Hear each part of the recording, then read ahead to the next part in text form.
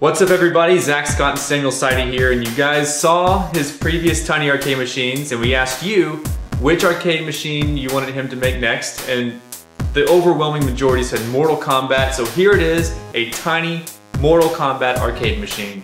Okay Samuel, so how does this one differ from your previous arcades?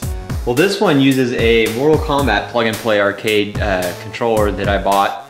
The main difference on this one is I actually unsoldered the two controller boards that were in the controller and I replaced them with true arcade buttons. This makes for a very authentic Mortal Kombat arcade experience. There's no need for a start button, you just jump right in. And I'm gonna be Scorpion. All right, first up I'm against Johnny Cage. Very fluid, it feels very natural, very much like an arcade.